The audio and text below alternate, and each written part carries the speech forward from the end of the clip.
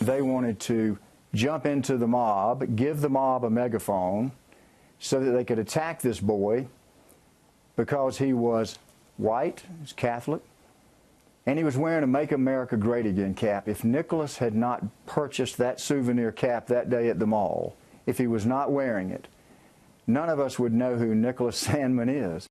Well, there's Lynn Wood there, co-counsel to Nick Sandmann, who's suing the Washington Post for defamation. His lawyers call the coverage a modern form of McCarthyism, say they ignored basic journalistic standards to advance an agenda against the president. Todd McMurtry is also part of the legal team with me now out of Cincinnati, Ohio. And Todd, thank you for your time and good morning to you. I saw a comment that said it's not about the money, although it's a lot of money, $250 million. It's about the message. What is the message here, Todd? Well, the message is very important, Don, and that is that we cannot tolerate a media establishment that goes after minors, 16-year-old boys, and completely destroys their reputation and then says that's okay and moves on to the next story. It's totally unacceptable. Okay, now, the Post has vast financial resources. And I mentioned the sum you're looking for, right? $50 million compensatory, $200 million punitive. Is it about the money and not the message? Well, the money is certainly the message, and so those are intertwined very carefully. And in this circumstance, we have a new, type of damages, and those are perpetual reputational damages. Other commentators have sought to say that our damages are too high, but when you think about that those damages never go away and live on the internet forever, I think they're appropriate in this circumstance. Here's what the Washington Post says. Statement, and we're reviewing a copy of the lawsuit. It's only one line, and we plan to mount a vigorous defense. Don't you have to prove malice? And if so, how do you do that, Todd? Bill, I do not think we have to prove malice, but even if we had to, we would be able to do that. First, Nick Sandmann is a private individual, so we only have to prove negligence.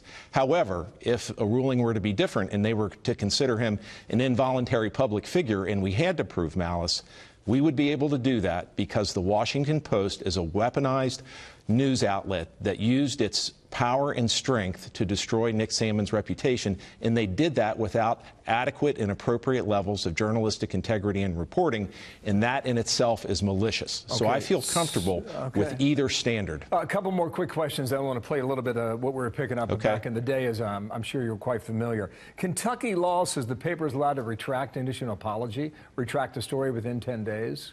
If that is the case, does that make your lawsuit moot? Well, I don't think that the Washington Post can ever adequately retract because of this concept of perpetual reputational damages. They can try, and they do have 10 days to do that. But ultimately, the jury will decide whether the retraction is adequate. So they have a mountain of retraction to try to put forth to do it effectively. So it's a degree or it's a measure of the retraction. That's what I'm hearing from you. Is that right? That's right. If you destroy somebody's reputation on the front page, you can't go to the B section and put it on the back page and say we're sorry. Okay, so the Archdiocese apologized. Does that make do you drop the case against them or not? No. I mean, the Diocese of Covington squeezed a half apology midway into a paragraph.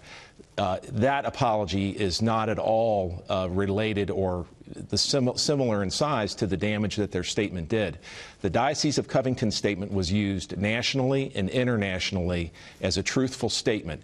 And the person who repeats that statement and the person who makes the statement are both liable. So the Diocese of Covington put that statement out there and did a lot of damage to Nick's reputation, and that retraction is inadequate. I apologize for interrupting you. Yes. They are still on the list then, correct? That's okay. Absolutely. Okay. There is a list, I think, of 51 different media entities and individuals. There's just a sample of what was going down in mid-January around this case. Watch here. They're all jeering and they're dancing. He's got this smug look on his face. And let's not lie. Everyone that sees that smug look wants to punch that kid. That young man there does not look like someone who is appreciative and considerate of this culture and this chant going on. I blame that kid. What a little Okay, none of it is great in reflection here. Is Trevor Noah on your list? Is CNN on your list? Is Bill Maher on your list, sir?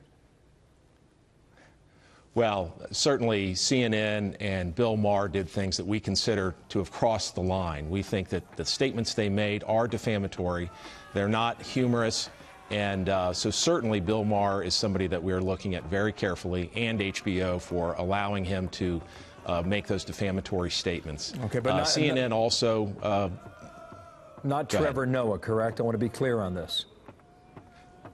I am honestly not familiar enough with what Trevor Noah said. The one who said, punch that kid? No, that person is most definitely on the list. Okay, so who is next then? If the Washington Post was lined up first, sir, who do you go after next?